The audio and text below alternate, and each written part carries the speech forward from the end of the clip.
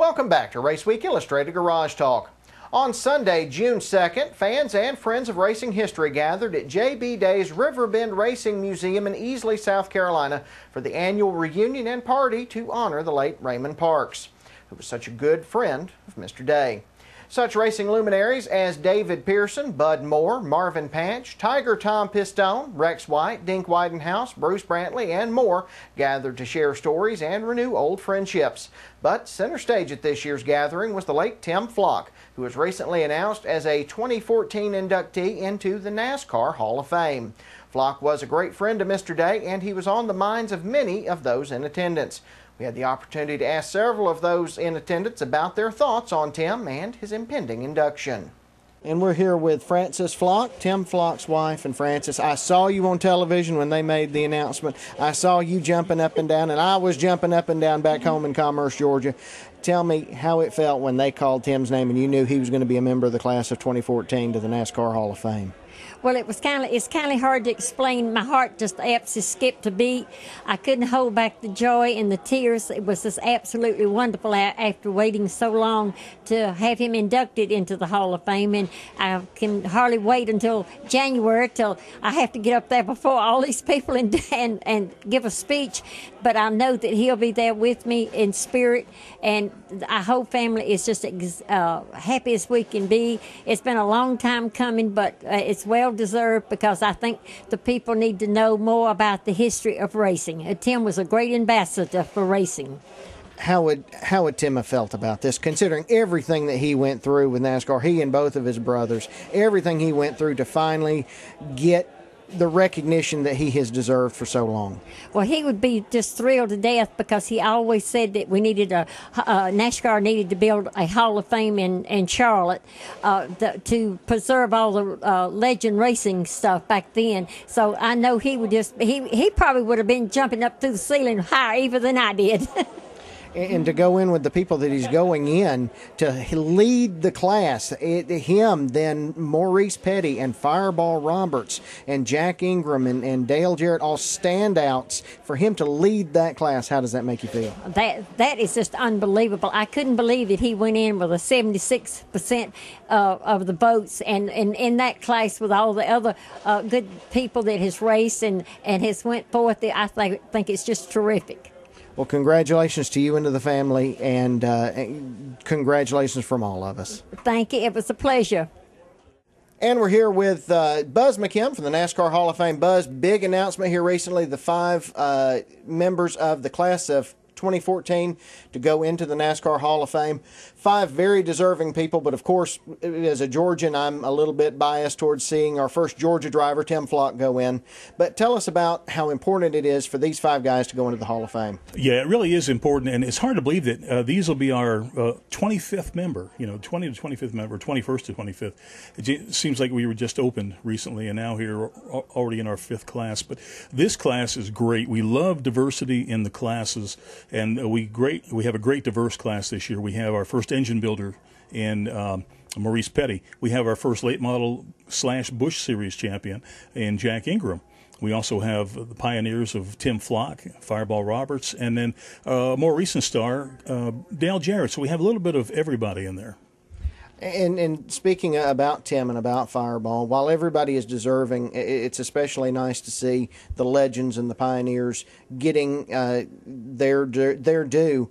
And we've heard a little bit of talk that from some folks that they're worried that over the next few years you're going to be losing more and more people who knew who these legends were. How tough does it make your job to get the word out there so that people understand who these guys were and why they are still so important? Well, yeah, it's vital.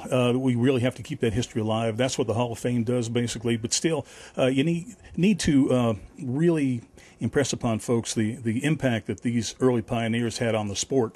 You say, well, you look at the record, and Red Byron only won 2 races and only ran for a few years. Well, it goes so far beyond that. The same way with Raymond Parks, he was only in the sport for a few years, but his impact was incredible. And there may not have been a NASCAR if it wasn't for Raymond, and what he did for racing leading up to the founding of NASCAR, and then how he kept things afloat after NASCAR was founded.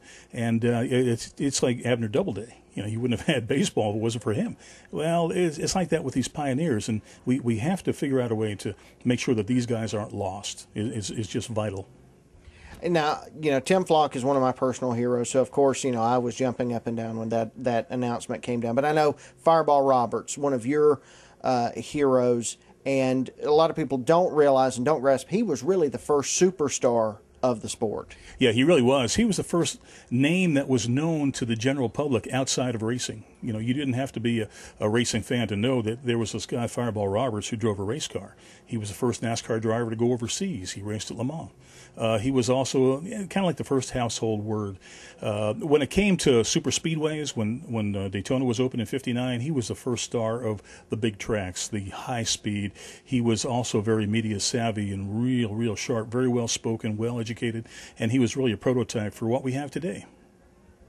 Congratulations on a great class. Look forward to it in January. Well, thank you very much. Hope you'll be there. And Mr. Day, you were a close friend of Tim Flock's. I know he was very important to you and very special in your life. So tell me, how does it feel to see him go into NASCAR's Hall of Fame and get the recognition that he deserves? Well, he ought to went in there one of the first. He was my close friend, and we loved each other to death, and I miss him. And he was just really my buddy, and I'm glad he's in there now. Rex, you were a contemporary of Tim Flock. You were friends with Tim. Tell me how it feels to have seen him go into the Hall of Fame. Hey, I was glad to see him go in. Very deserving person. Got good stats, good person, lived a good life, was a good father, good race car driver, great person. And you're up to go into the Hall of Fame as well, too. We'd love to see you in there. How does it feel just to have been nominated for that? Well, it's great. I mean, just to get nominated, if I never get in, is a big achievement. Think of the people that's not nominated. So it's a great honor to be nominated. And we're here with Gordon Pirkle, chairman of the Georgia Racing Hall of Fame and proprietor of the famed Dawsonville Pool Room. And you were a friend of Tim Flock. So tell me how it feels to see Tim go into the NASCAR Hall of Fame. I'm very proud to see Tim Flock go in the Hall of Fame. Tim was a great friend of mine, most fun, loving, loved life better than anybody I know. He was fun to be around. And how does it feel to have the first Georgian go into the NASCAR Hall of Fame? It feels awful good. If you know, we should have two Georgians going in. If he could have went in with Raymond Parks, I'd have felt a whole lot better. And we want to thank Mr. Day for allowing us to come to the party, and we're looking forward to it again next year. Time for us to take another break. When we come back, we'll take a look at racing action from Montgomery Motor Speedway, and we'll talk about the upcoming World Crown 300 and the history of Gresham Motorsports Park with legendary racer Tiger Tom Pistone. You're watching Raceweek Illustrated Garage Talk. We'll be right back. For 30 years, the best of the best racers in the country have traveled to Jefferson, Georgia to fight for the title King of the Short Tracks. The fight continues at Gresham Motorsports Park as Slack Auto Parts presents the 30th Annual World Crown 300 on July 4th. The fireworks will shine bright on the high-banked half-mile as Dawsonville, Georgia's Chase Elliott looks to defend his crown against fast aces like Bubba Pollard, Augie Grill, Daniel Hemrick, T.J. Reed, Spencer Davis, and more. And when the action is over on the track, things will get hot overhead with a huge fireworks display sponsored by Royal Oak. Get $5 off with a discount coupon available at Slack's Auto Parts. Active and retired military and their families get in free with a military ID while supplies last, courtesy of Kipper Tools. Tickets are $30 for adults, $25 for seniors, kids 12 and under free. Go to racegmp.com for more information. Come see a king crowned at the Slack Auto Parts World Crown 300 July 4th at Gresham Motorsports Park in Jefferson, Georgia, the king of the short tracks.